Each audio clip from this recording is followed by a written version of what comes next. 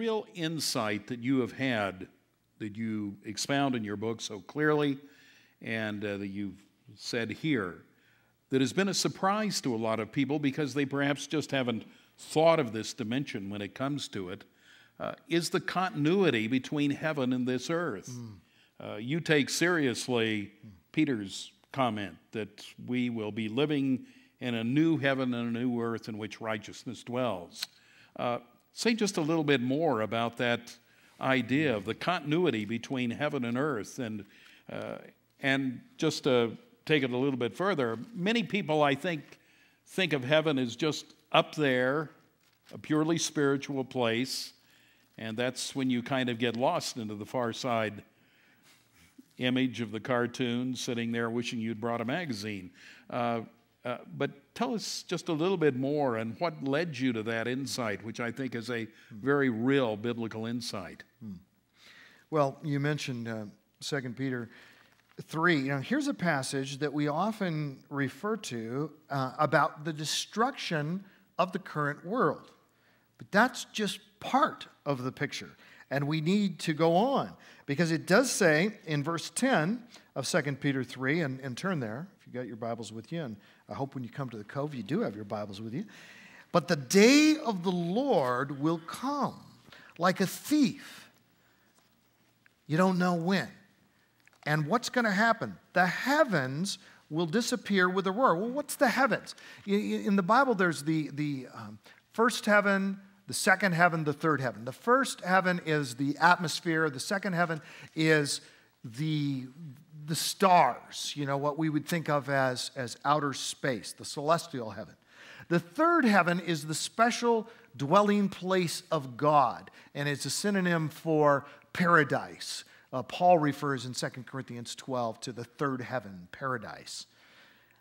But the heavens, that is the physical heavens, the atmosphere, and then beyond that, outer space, will disappear with a roar. The elements will be destroyed by fire, and the earth and everything in it will be, and some translations say, destroyed. Other translations, I happen to have the NIV here, say will be laid bare. And the earliest manuscripts are not destroyed, but laid bare. Now, there is a destruction going on, but what is the laid bare? Well, they're going to be stripped of everything that was associated with the fall, with the curse. See, everything was to be put under righteous man and woman, and they were to rule the earth, which was really the centerpiece of the universe. Not the physical centerpiece of it, of course. It's revolving around the sun, obviously, and the sun is part of a galaxy, and the galaxy is part of many, many other galaxies in a local group, and then a virtually infinite number of galaxies that have been discovered since then, and they're out there. But the earth was the center because that's where God's plan was being carried out in his image bearers. And so God creates them to rule the earth to his glory, and because of the fall and because of the curse, it's all going to end in death. Okay, that's bad, obviously. That's bad news. And we're told that everything will indeed be destroyed in this way. Since it will be, what kind of people ought you to be? You ought to live holy and godly lives as you look forward to the day of God and speed its coming. That day will bring about the destruction of the heavens by fire, and the elements will melt in the heat. So you go, okay, that's it. The end of everything. The end of the material universe. There will never be one again. Wrong. Read the next verse.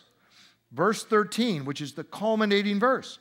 But in keeping with his promise, we are looking forward to a new heaven and a new earth, the home of righteousness. So then, dear friends, since you are looking forward to this, make every effort to be found spotless, blameless, and at peace with him.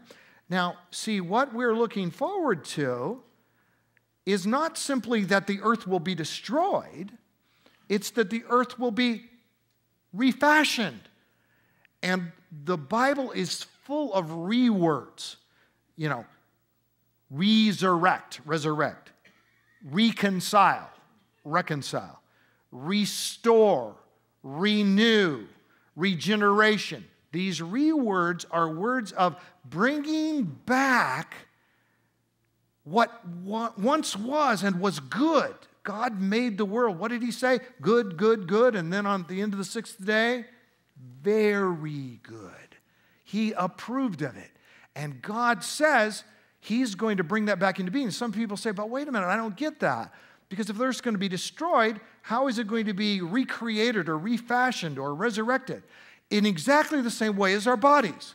Do we have any trouble understanding that? I mean, we don't know the mechanics of it, but we know that we live, we die. When we die, our bodies go to the grave. They decompose. If somebody died 2,000 years ago, there's nothing left. They're part of the ecosystem, okay?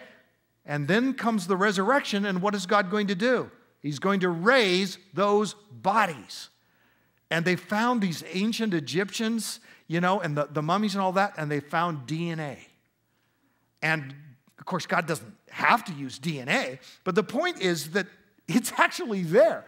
He could reconstitute the DNA, and that could be part of his means of resurrection. He doesn't need a means. He can just snap his fingers and do whatever he wants. But the point is that those bodies which were destroyed are going to be recreated and resurrected and forever be in an actual physical form like Christ's resurrection body.